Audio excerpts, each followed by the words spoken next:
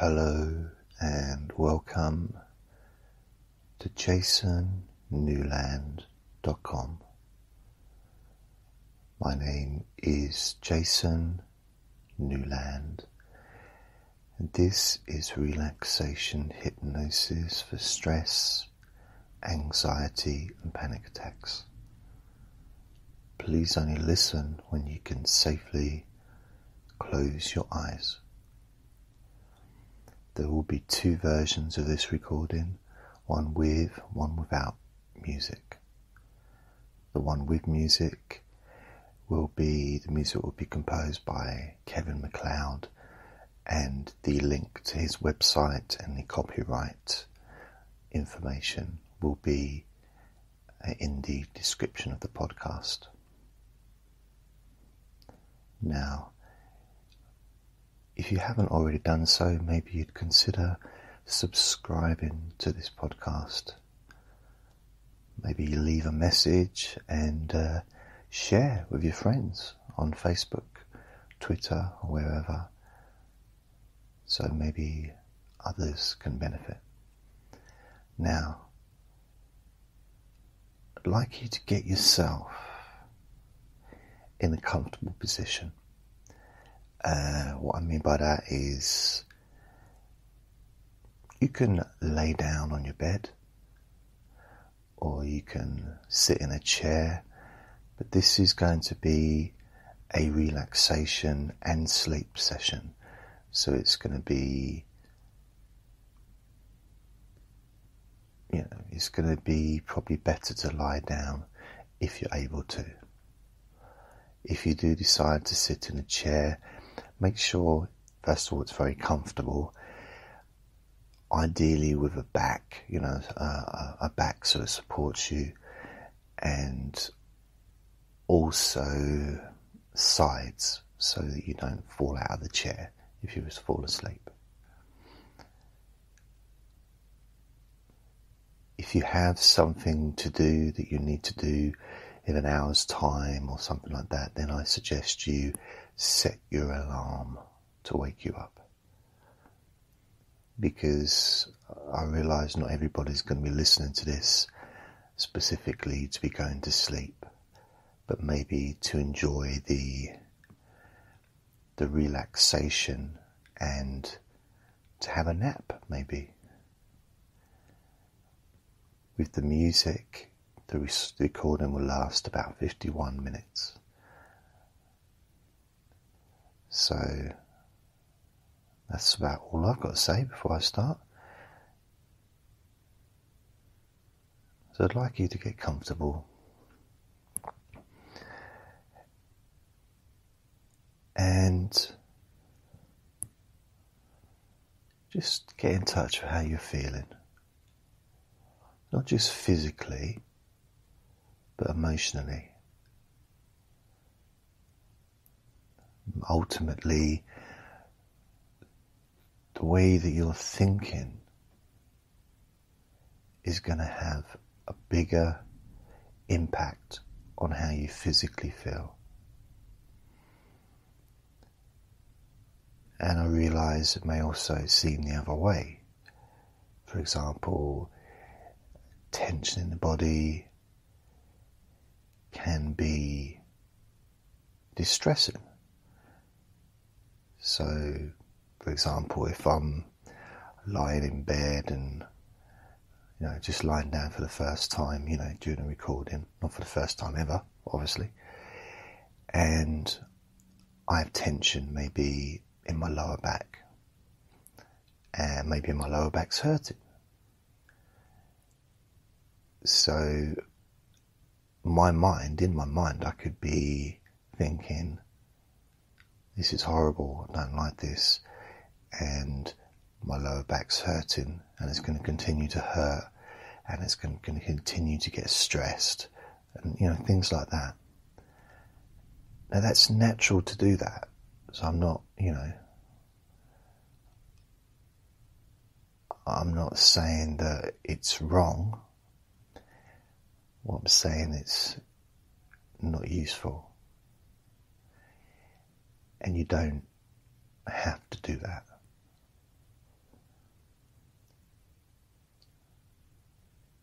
So what you could do to start with is focus on a part of you that does feel relaxed.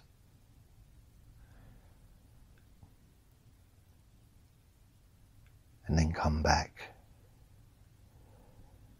to the part of you that wasn't relaxed before. And say to yourself that even though it may feel uncomfortable at the moment, it will start to relax and you will start to feel more comfortable in that part of your body.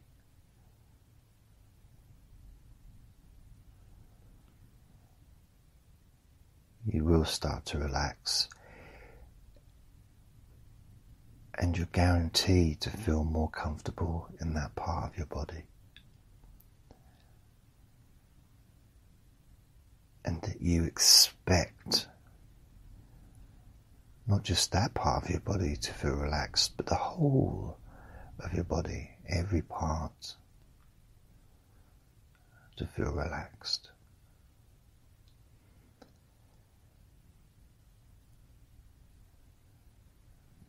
And then you can focus on another part of your body that, as you do a scan through the different parts, maybe you notice that your legs are relaxed.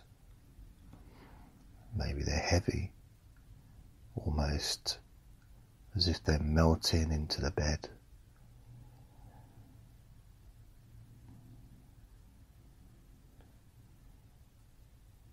And as you focus on your legs, heavy and melting into your bed, you can focus your attention on your face and just noticing how your face feels.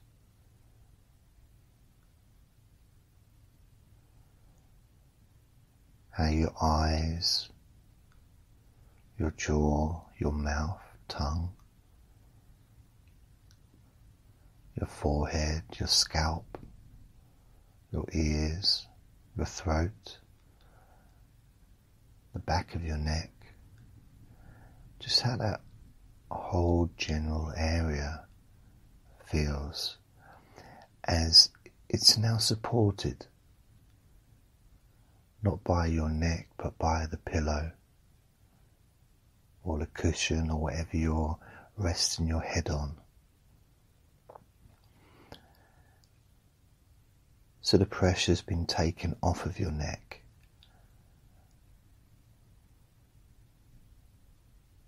And when you think about it, your neck really does do a tremendous job for you, because the head is not light. It's a heavy old thing. And your neck supports it. Which just shows how strong all of our necks really are. It's not just bodybuilders and weightlifters that have strong necks. Even babies have strong necks. We all have strong necks. In fact, if you think of a toddler, when their head is nearly as big as their entire body, it just shows how strong our necks are pretty much from the day we're born. And it's such a precious part of the body, because that's what connects the brain to the spinal cord, and in the spinal cord all the way down.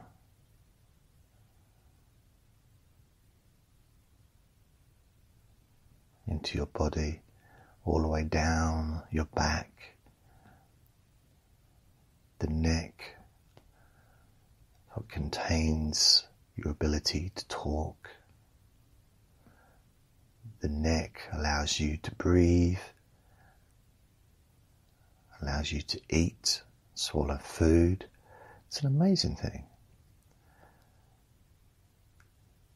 So when your head is being supported, your neck can really relax. Really, really relax, because it's earned the right to relax deeply, because of all the amazing work it's done, not just since it last relaxed, but throughout your whole life. Because as you start to actually show appreciation towards the different parts of your body in a way that you may not have done before,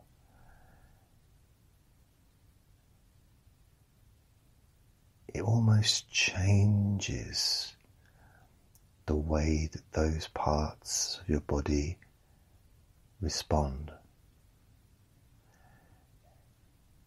in a really positive way, as your neck actually appreciates and enjoys this time to let go, really, really let go, allowing all the muscles to almost just melt and relax so deeply.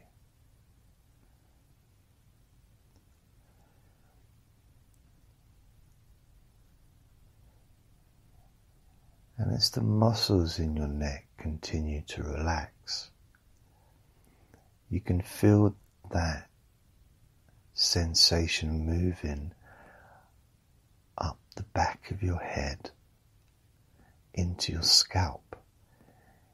And even though your scalp isn't really made of muscles, it almost feels like your scalp is really starting to melt and relax deeply. And it's a different type of relaxation. It's just a letting go. It's an appreciation of what your scalp does for you. It protects your brain. Your scalp protects your brain, and has done from the second you were born. In fact, before you were even born, your scalp was protecting your brain. You didn't need your throat to give you oxygen or food when you was in the womb. You were floating, so you didn't need your neck to support your head, because you was inside water.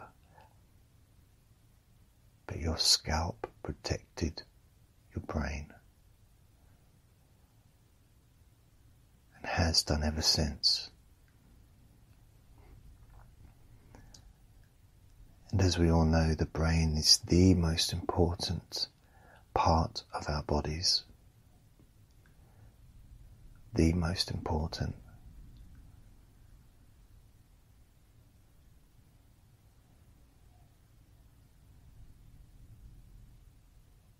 So you can just, if you choose, get in touch with that sense of gratitude towards your scalp. You know, that hard surface underneath the skin, where your hair is, or where your hair used to be, maybe. A little bit of both for me.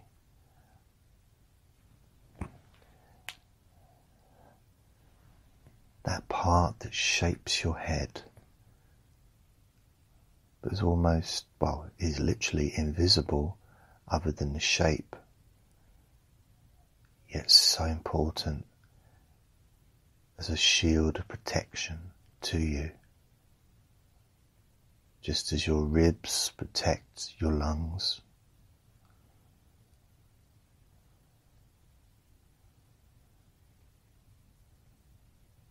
got your chest bone, protects your heart.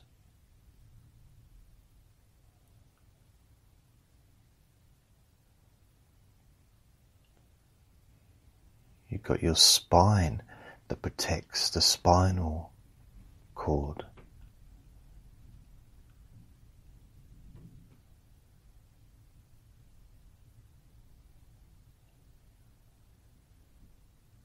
Your body really is an amazing thing of all this protection. And maybe, I know that I don't recognize all the time how amazing the body is and all that it does for me.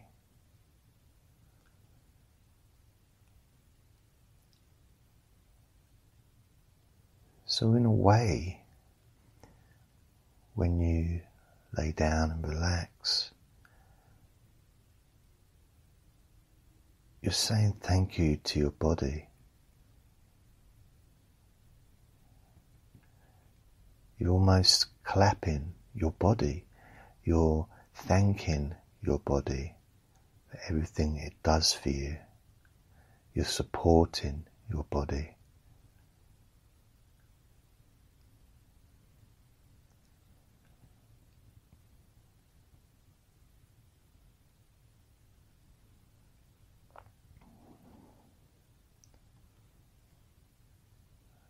And as you feel those sensations of heaviness and that melting sensation moving into your shoulders,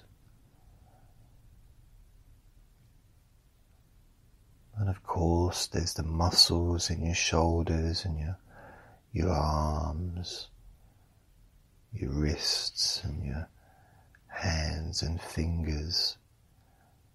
But there's also a lot of bones as well. There's a lot of connections. Your shoulders and your arms connected. Also the nerves. So it's a big complicated operation that we don't have to do anything about. We're not involved in it. It all happens naturally for you.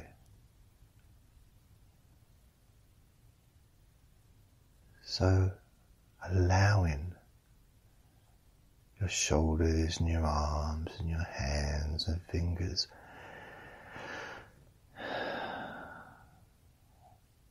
to be appreciated, to be allowed to melt deeply and let go completely.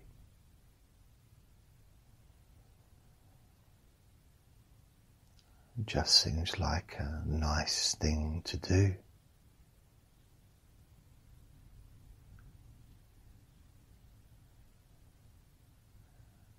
And with your chest and your stomach, you've got the feeling of your chest and the muscles in your chest that really have such a big importance in how you do things.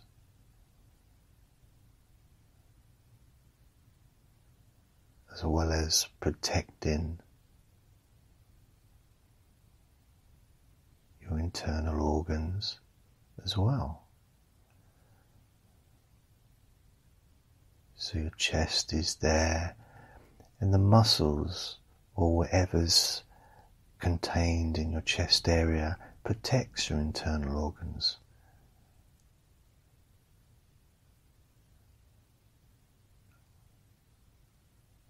And it helps to protect you, to keep you physically strong, to support and balance your body in the same way as your stomach. The muscles in your stomach are so important for so many simple physical acts, such as bending over or turning or walking, all kinds of things, stretching.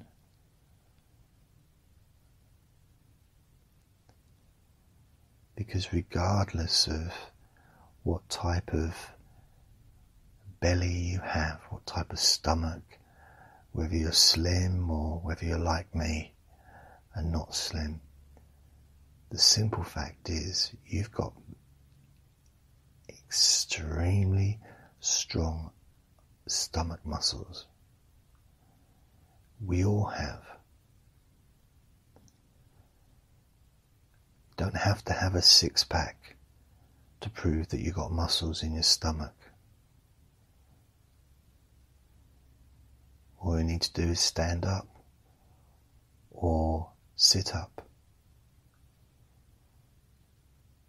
or turn your body or hold something in your arms because you're using your stomach muscles for pretty much any physical activity that you do. So you can allow your chest and your stomach muscles to just melt. And just as you appreciate how important these parts of your body are,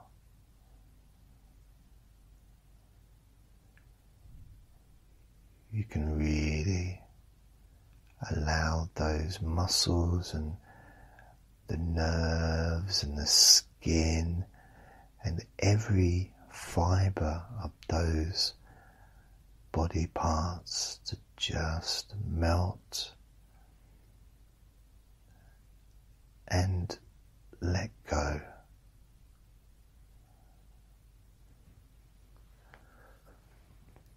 Remembering that your stomach muscles also protects your internal organs, just as your ribs also do that for your organs a bit higher up.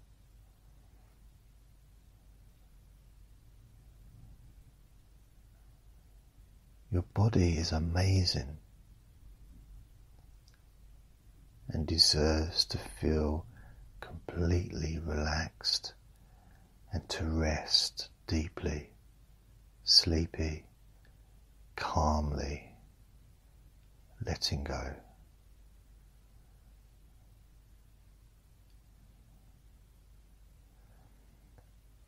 And now as we look at your back,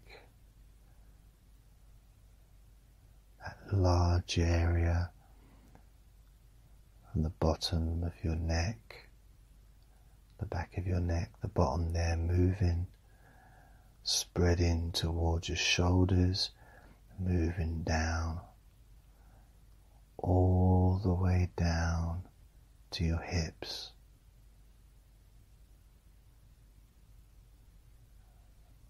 And of course the back,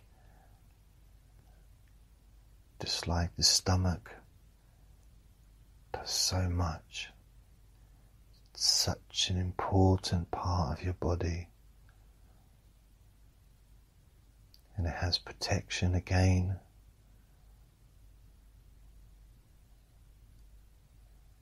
It's really deserves to have your love and to feel that appreciation for everything that your back does for you.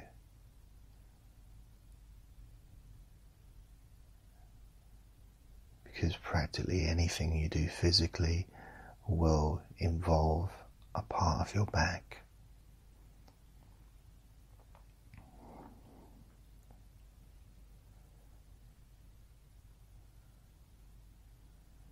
So your back too needs a time of deep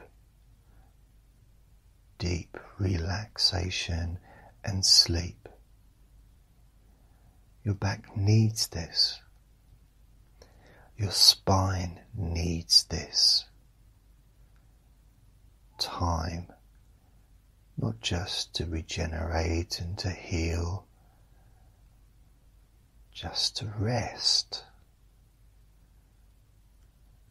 just to melt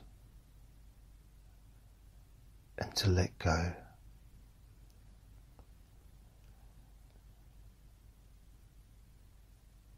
The same is for your hips, a whole area of your hips, that part of your body between your upper body joining to your lower legs, and your feet and your toes. The part that just does so much. You've got your buttocks, you've got your groin, you've got your legs, the whole area, your hips.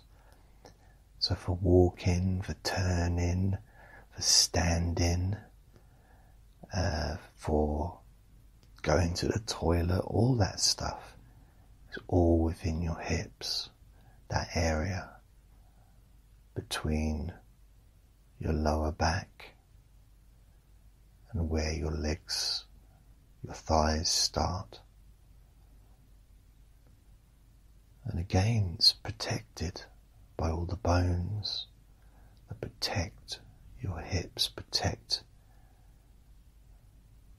all those parts of your body that you need.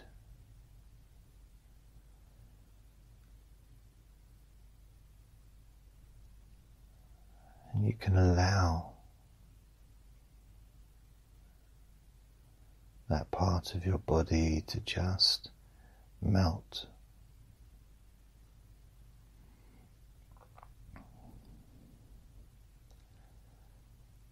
Just melt, deeply relaxed,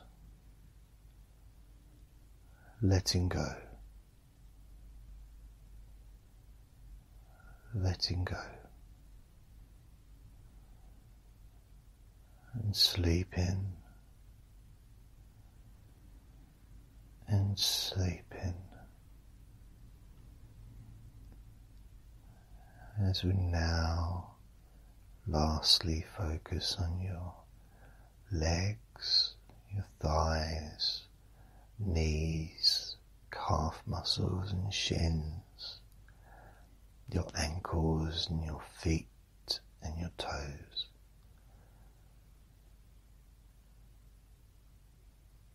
Obviously, these parts are very important for walking and any other physical activity that I guess requires your feet or legs. Swimming, driving, cycling, all those kinds of things.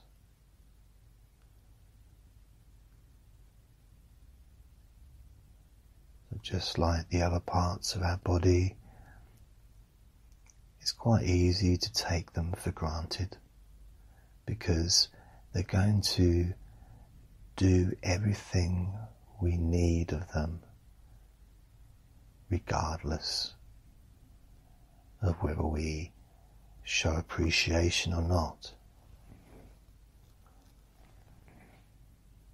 But one benefit from showing appreciation is that they can then relax deeper by showing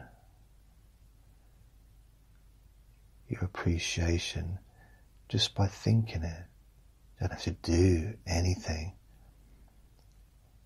In fact, just showing your appreciation just by lying down, by listening to this recording, focusing on my voice, and noticing how your legs and feet and toes are just melting more deeply, melting more deeply,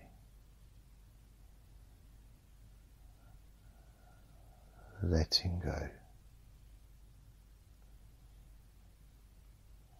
really letting go.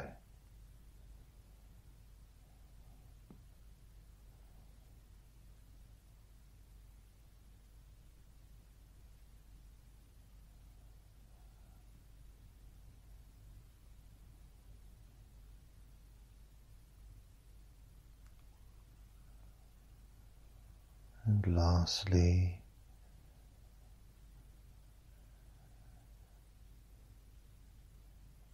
as you focus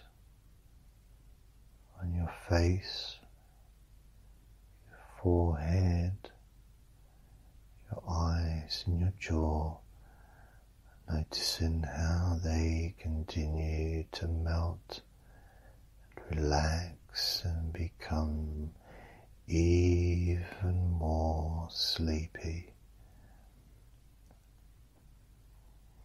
You can allow your focus to go and aim at your brain. As you focus on your head, moving through your scalp, deep into your brain, and just allowing your brain to feel appreciated for everything that your brain does, because your brain literally does everything for you. Your brain is the reason that you're breathing. Your brain is the reason that your heart is pumping. Your brain is the reason that you can hear my words. It's all because of the brain, because of your brain, because of how amazing your brain is. And by just acknowledging that, and by showing your appreciation by relaxing so deeply and feeling so sleepy, your brain relaxes